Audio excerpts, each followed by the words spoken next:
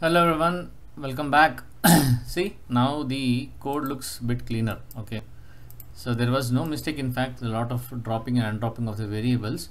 But guys, you know what? I'm going to anyway give this code to you in the resource section. You can have it. Now see this. Let me run this and show you what's the usage of this MIME part. Run as flow service. Okay, I'm going to run it right now. Okay, see now you have only one variable. Mail was sent successful. We'll go back here to our Yandex and we'll check. Refresh. See guys, did you see one thing? See here, I'm getting the HTML, I'm getting the JPEG file, I'm getting some PDF file. Now tell me, is this or is this not cool? Now guys, did you understand why we are building this MIME? I can send anything as an attachment, email, text, anything. See here, now what have I done? Let's now understand and come to a conclusion how things are working up. Okay, piling up. See, I have, let me expand. Okay, that's enough. See, I have three sections. One HTML, the one that we have seen, then other one is JPEG file, other one is the PDF file. Okay, right? Okay, so now first we are creating an empty object. Cool. Then we are creating an empty MIME header, which is an optional. Okay, this is application specific, but again this is an optional. Okay, even if this is not required, it's fine. Then we are converting. What are we doing? Okay, so I have to actually add this guy here actually. All right, so what are we doing here? The first step is that for the HTML part we are converting the string to stream, and after that we are adding it, that particular this input stream. See this input stream, whatever input stream we created, we are adding it to the MIME data.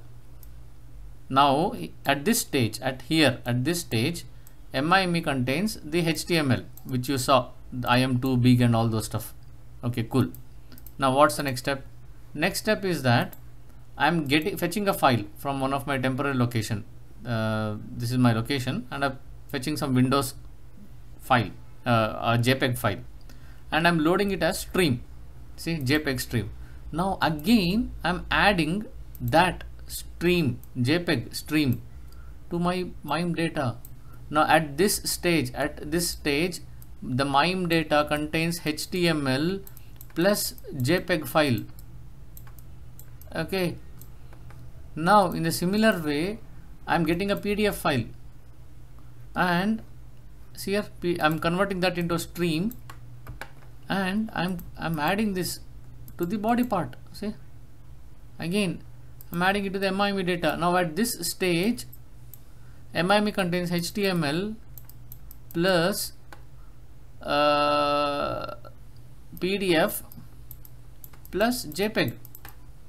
Now remember one thing, at each stage I have to give the content type. See, for this body part my content type is, remember, application/PDF, and I have to give some name, audit logging.pdf. I've given this name. That's the reason in that email you saw as audit logging. Okay, you saw as audit logging. See here, see, audit logging,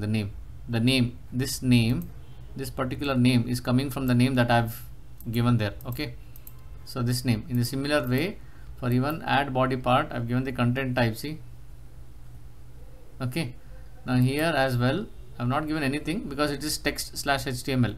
Now in a similar way, let me create another one, and I will just send a plain file. Let us see, no attachment, nothing. Okay, just string to stream.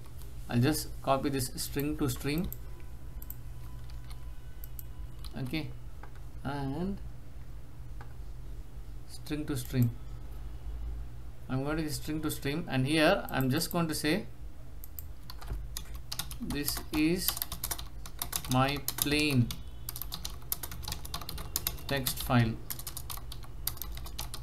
Okay,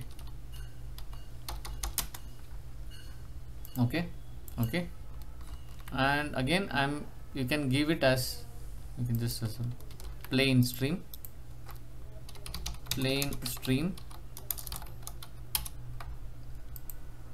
okay, plain string, drop it.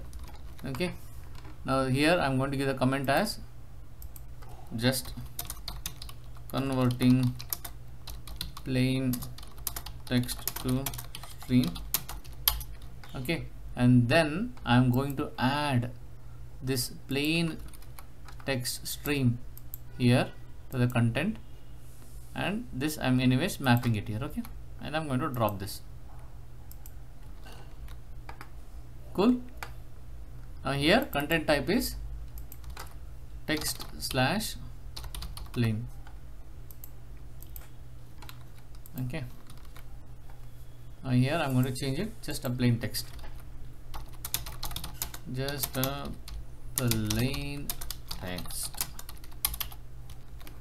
Okay, now let me delete this guy. Okay, now let's run it. Okay, mail was sent successful. Refresh, refresh, refresh. Oh, come on. Okay, good. See here, this is my plain text. This is MIME. Okay, we will look at the definition of what is MIME and other things in the next video, but I hope you guys understood what we are trying to achieve. Add MIME data. So here this name is just a plain text. Plain text. You can find this code in the resource section, but this is what we have done, and even this is irrelevant at this stage, but it's anyways, it's there. Okay, so yeah, that's about it in this tutorial, and that concludes the MIME part of the code, and we look at the theory in the next tutorial. Thank you.